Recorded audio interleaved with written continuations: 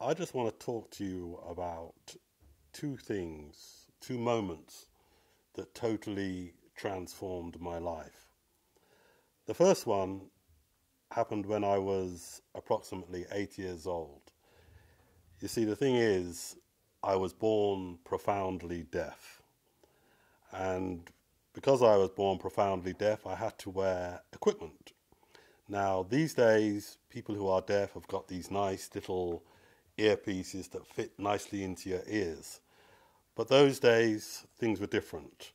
And I had two earpieces, like you get for your headphones or your Walkman, and they were attached to two large batteries that sat in my shirt pockets. And not only that, I had to wear national health glasses. Now, as a result of that, you can imagine that I was the target of the school bullies. And boy, did they target me.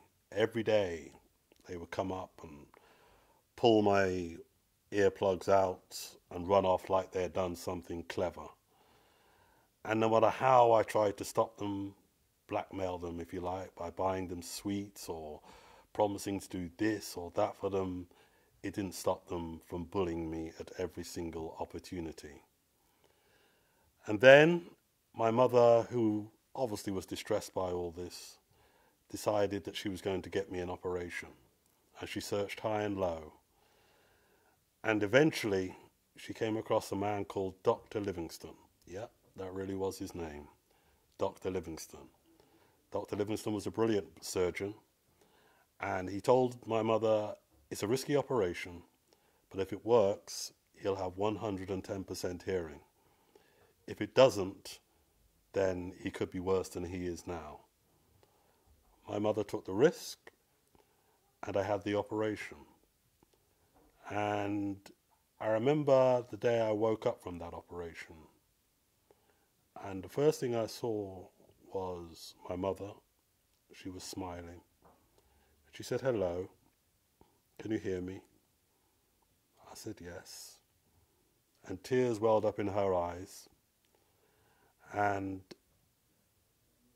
at that point, I know I didn't, but I thought I heard a little sound somewhere in the background that went something like do, do, do, do, do, do, do, do.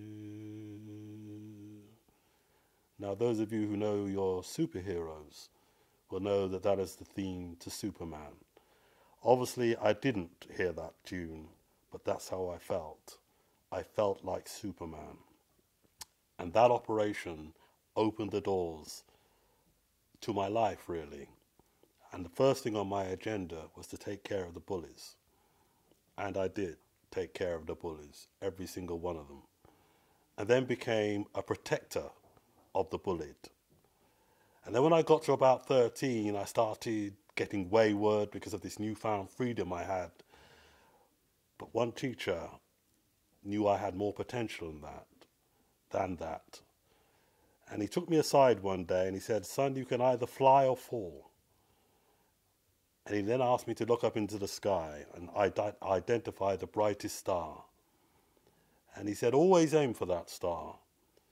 You will never reach it, but the effort you make trying to reach it will enable you to catch falling stars along the way. And each star you catch is an achievement." I have never forgotten that advice, and I took it, and I flew. And I say the same to any young people today. Recognize your strengths, identify your goals, look at that star in the sky, and aim for it. You will never touch it, but aim for it and catch a falling star, and you will achieve in life if your life goes anything like mine.